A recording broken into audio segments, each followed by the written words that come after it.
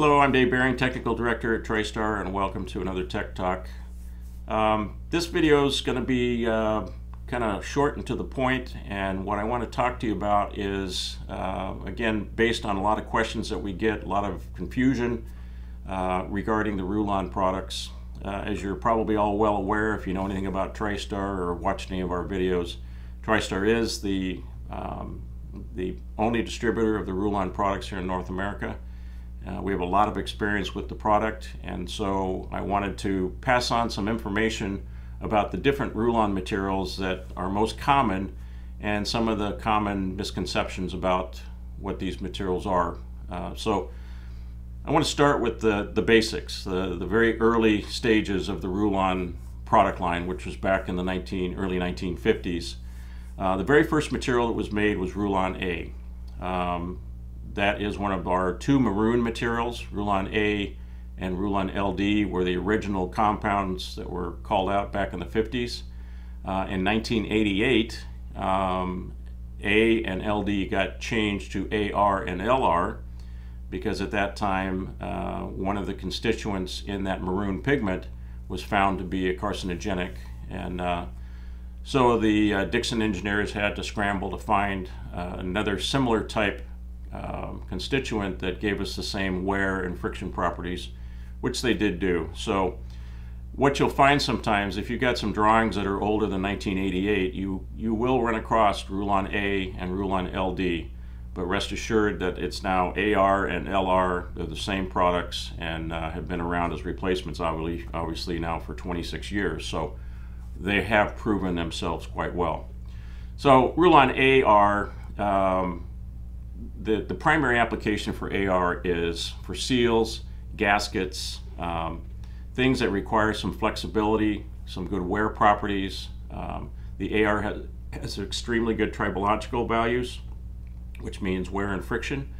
But because it's flexible, you can use it for things like rod seals and piston seals, cup seals, spring-energized U-cups, flip seals like for compressors, things like that. It's very flexible, yet it has extremely good wear and friction properties. The LR was the next generation of that, and it was basically just a minor change in the percentage of filler that made that now a stiffer material, had less deformation. In fact, the old call-out of LD was low deformation. So the LR is our go-to material for applications where the need is for a bearing grade material. So AR for seals, LR for bearings. Some other little tidbits of information for you. Both AR and LR are LOX approved. They have extremely low outgassing in vacuum, so they are approved under NASA specs for space applications. AR and LR also require the mating hardware to be at least a 35 Rockwell C, because the nature of the fillers is that they can be fairly abrasive. So you want to take that into consideration if you're going through the selection process.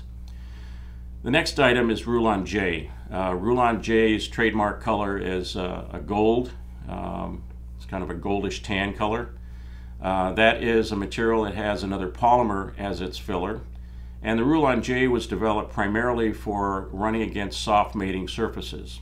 So if you're running against aluminum or stainless steel or even another plastic, the Rulon J is a good choice for you in that area for a bearing. Rulon J also makes a very good seal. Again, similarly to the LR, it can be used for flip seals, cup seals, and traditional rod and piston seals. The Rulon J is one of the more expensive materials, but it also has the lowest coefficient of friction of any of the Rulon products out there, as well as some extremely good wear properties. When you look at the wear data on the Rulon J, the K factor is about as low as you can go with a polymer. So Rulon J, again, soft mating hardware, low friction requirements, and just overall good long-term wear. The warning with the Rulon J is that it does have some issues with acidic environments, so you want to avoid that.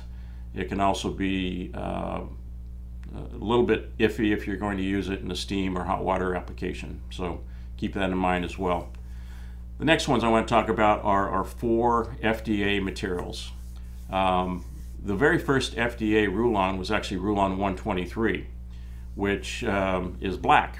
And a lot of people shy away from a black material in an FDA application, and rightfully so. But in the early days, when they were looking for a way to get a bearing grade material that was FDA approved, they were able to get a combination of filler and PTFE that met the FDA standards for FDA contact applications for both food and pharmaceutical.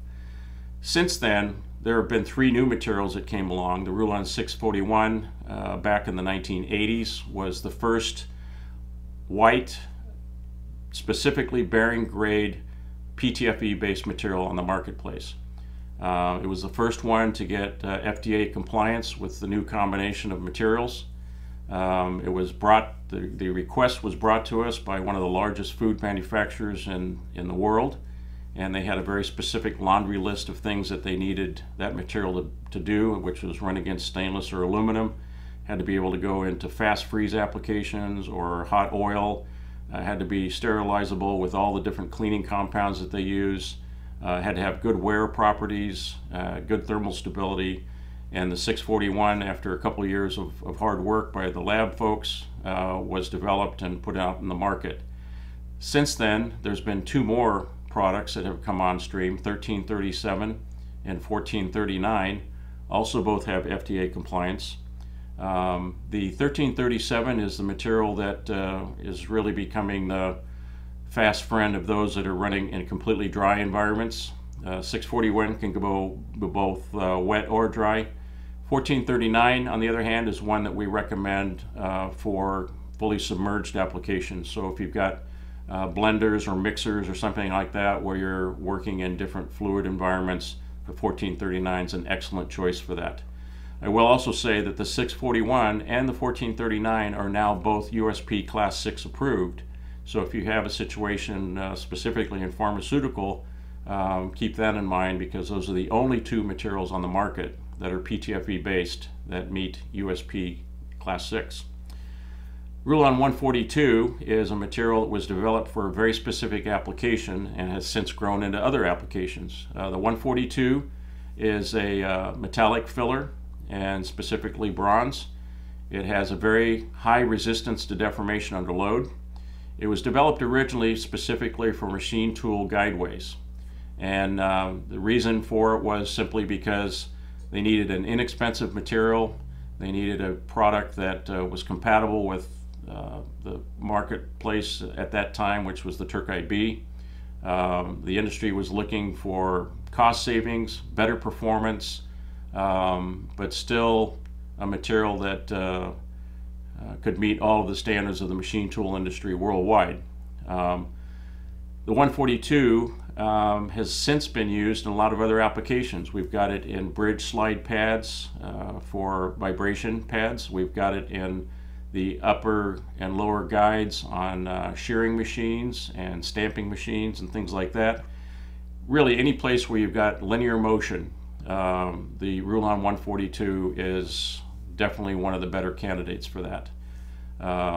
It's available in skive tape from 15 thousandths up to an 1/8 inch thick, and it's easy to work with, etched on one side for bondability. So if you're looking for a good material for linear slides, the Rulon 142 is a very cost-effective material for you to use. Rulon XL is one of the newer materials. XL was developed for applications where it's primarily sliding applications, but it can also be used for bushings as well. The XL is a little bit unique in that it's a slightly different combination of materials, all polymeric, but it's a little bit stiffer than traditional Rulon materials, and the filler that's used is an extremely good material when it comes to thermal properties and sliding friction properties as well. Where the XL really shines is if it's running against aluminum. So if you've got If you've ever seen our shooting star, we've used XL, for instance, in masts on military vehicles. It's an excellent material where they're using aluminum tubular rectangular tubes for the mast, and they use the XL for the guide pads on those tubes. XL, though, is a very, very good bearing material in general. It is a little bit pricier, but definitely something worth looking at, especially if you're going to run against aluminum. It's the best material we have in the Rulon family. Rulon 945. This is the last one I'm going to talk about. There's other Rulons, but this is the last one I want to talk about because these really kind of give you a big picture view of the key materials. 945 is a material that was developed specifically for the compressor industry, mostly the dry compressor industry. So applications in the oil and gas industry where the traditional carbon graphite materials just don't really give you the life expectancy you want. The 945 is a superior material for applications for rider rings, bull rings, tangential seals. Any place where you've got high velocity motion, you need good thermal transfer properties. The 945 is excellent when it comes to heat dissipation, but more importantly, it has superior deformation resistance and a very low thermal expansion rate. So from the standpoint of controlling seal design, keeping good close tolerances, maintaining good wear properties, good heat dissipation, the 945 is a very, very outstanding material to use in that environment. Those are the ones I'm going to cover. If you go on our website and check out the Rulon Materials Guide, there are some other ones in there that may have some application in your world, but I wanted to just mention these because these are the materials that we work the most with, the ones that we get the most questions about. And so I wanted to just give you kind of a brief primer on which ones to take a look at first. Thanks again for watching. We appreciate you spending some time with us. And again, if you haven't signed up for our blogs, please do it. They're worthwhile. Thanks and have a good day.